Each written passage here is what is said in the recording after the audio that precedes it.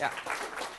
Yeah, first of all, I love this stuff because I studied economics. I don't practice it, so it's kind of like a guilty pleasure for me. I know. A really good book that actually is talks about some of this stuff and delves into a few other things too is actually very proper for this. It's called The Skeptical Economist. It's not about skepticism, but it kind of challenges. It has the example you gave with the ticket in there, and it just talks about how some things are framed and how we make choices. To where, if you take the assumption that people are, quote unquote rationally have perfect information, they would never do it. But the reality is we don't. So it kind of shows how that can happen. Yeah, a lot of these guys I mentioned before, Kahneman and Tversky, they shook up the world of economics because economists have these models of perfect rationality, which... Can I just say that's bullshit? Yeah, exactly. We deviate so wildly from it. And a good social science is really more of a synthesis of psychology. Economics had to adapt to reality. Joe? I mean, it makes sense that our brains work like this. They developed for the longest time in a situation where good enough was good enough. We weren't trying to think rationally, we were trying to survive, to get food, make babies, and pass on our genes. Now that we have larger brains, and not only that, have this structure within which we live that provides us a fairly safe environment, we have new demands on our brains that they need to meet. It's fairly new. We need to find some way of updating the hardware. Right, exactly. It's like running more modern software on an old computer. There are times when there's going to be failures. It's pretty interesting how developing in a system of adequacy has trained our brains to. Yeah, it's something, it's kind of depressing to hear about it. We'll use reason more like lawyers do, where we just try to craft an argument around what we already want to believe instead of just being swayed perfectly by only the evidence. I don't know. Before you mentioned the terrorist thing, I was thinking about the biases that people have against airplane travel. They think that car travel is safer, and we know that's definitely not true. Yeah. And then the availability heuristic comes in when they see the fiery plane crash that occurs, in another country under separate circumstances. And I was wondering about the personal factors that you have about feeling out of control. You feel like you're in control of a car, but you don't feel like you're in control of an airplane. So it's not that you're even looking at that. You can tell somebody the probability, and it doesn't matter because they have those personal preferences that can't override the logical things. Yeah, exactly. It's like personal fear that they can't deal with. Yeah. Yep. Are there any studies on what people do when they are confronted with these biases and asked to answer their questions again? Because there have been a lot of studies in the news recently about how when people who don't have their facts right are confronted with the facts, they just retreat deeper into the lies that they've been told. So one I didn't get to, there's another one called the gambler's fallacy, where our minds don't really understand randomness. So if you look at a roulette wheel, it's pretty likely that you can get a string of 5 or 6 reds in a row. But remember, each spin is an independent event.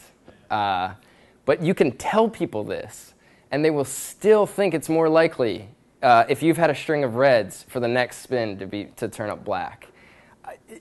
So, you can sit down with someone and explain this, and then have them bet, and they'll still bet more on the other one after a string of the complement. However, the probability of getting a string of reds, as opposed to a mixture, on each individual roll is the same for each, but over the course it's less likely because it's that. But that's if you're predicting.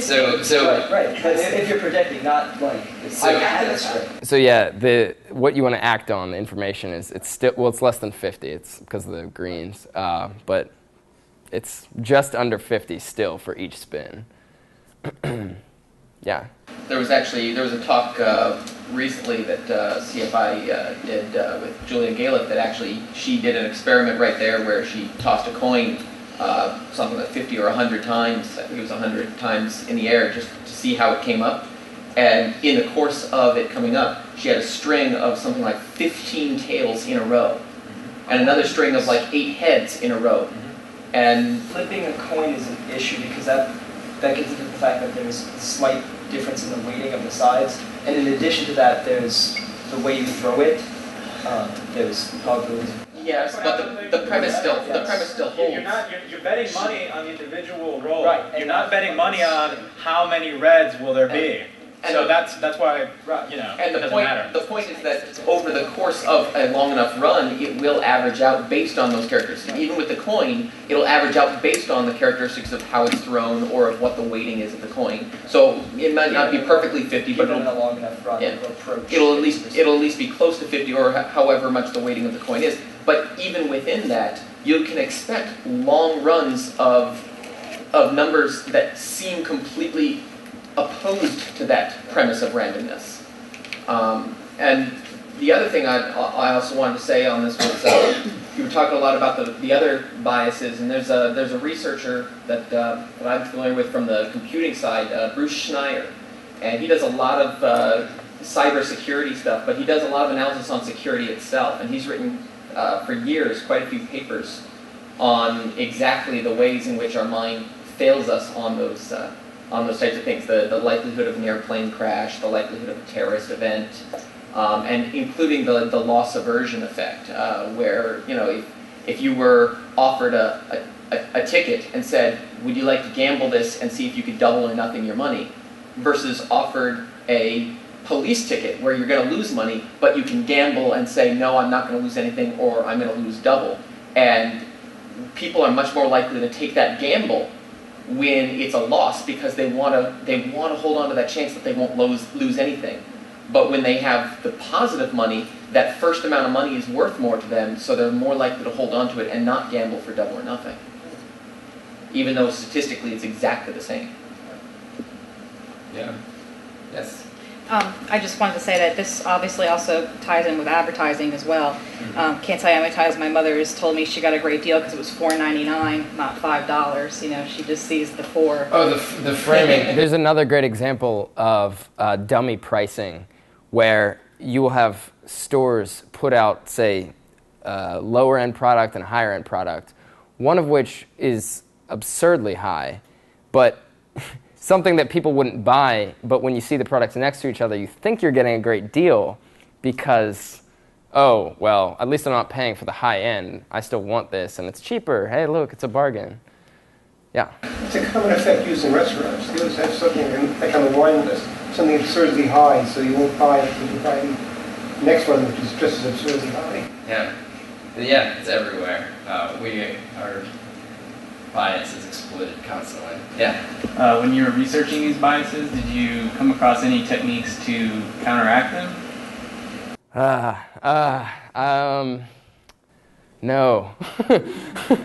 I mean, if you keep up on them, I just think of this as adding something to your toolkit that will help you assess things. Maybe you'll see the pattern somewhere else because this stuff is everywhere. And you can be a little more skeptical towards the things that you read or hear. Yeah. Just telling someone about a bias doesn't change their mind so much. There are ways of showing the bias, like how is that clear? Well, so like with these examples, it's great because you can just point something out that's innocuous. It's especially important to point something out where someone doesn't have something invested. Because if they're operating on one of these biases, you don't just want to say, like, look, you're biased. Here's how. So you want to do it more in a neutral environment. That's how flame wars start over the Monty Hall problem. Yeah, yes, exactly. Yes, look up the Monty Hall problem. We do not understand probability at all. This is, and PhD statisticians still don't understand the Monty Hall problem. Are there any kind of studies about whether men and women are sort of more prone to different biases based upon gender? I mean, are women more likely to make, you know, this kind of have this kind of cognitive bias and men are more likely to have this kind of, some other kind of cognitive bias? That's a really good question. I don't know. You can tell a story for things that you might have seen, different genders behaving in different ways, but that might be an availability bias. I would suspect that's not true. I think we're more alike than different.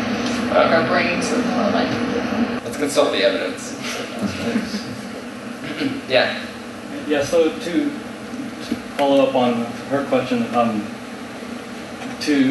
one way to show a bias that I've seen that's been pretty effective is if you get a group of 12 or 15 people at minimum, odds are significantly high that 2 of them have the same birthday. And you think 15 people are not going to have the same birthday, but the odds actually work out in favor. So that's actually a kind of cool thing you can do. Yeah, I think the tipping point's around 22 people. Oh, really? I thought it was I think it's 22, 23. Okay. Anyway, yeah. They do it here. Yes. Well, I'll say 2 things. I've done a lot of work with willingness to pay, which is sort of like your bird example, and also the framing issue. The framing issue can be really important if you're talking to a doctor about whether to choose a medical procedure. You have to listen really carefully to how he's thinking of the problem. And often you'll get 2 different opinions, but it's based on their internal framing. And you need to sort of work through that very carefully about what's effective and not, and whether they're selling you a loss or a hope. The other thing was I found in the environmental world where you're trying to assign values to things like 2,000 birds, 20,200, it's a lot of birds, and it's almost the same quantity in a way. But the other thing I found through comparisons of lots of kinds of things, it seems as though people are willing to give up the amount of the monthly cable bill to buy the environmental good, whatever it is. That seems to almost always be about the amount. And because much larger amounts they can't seem to deal with, that's really over the top, that's expensive, that's not just, that's really tough and beyond, what most people want to pay. But cable is sort of now their throwaway amount. Oh, I could always come up with 30, 50, 80, Yeah. It's a luxury you'd be willing to forego. It's a good thing that cable's getting more expensive. Right. It's an interesting thing. All right. Well, thank you guys.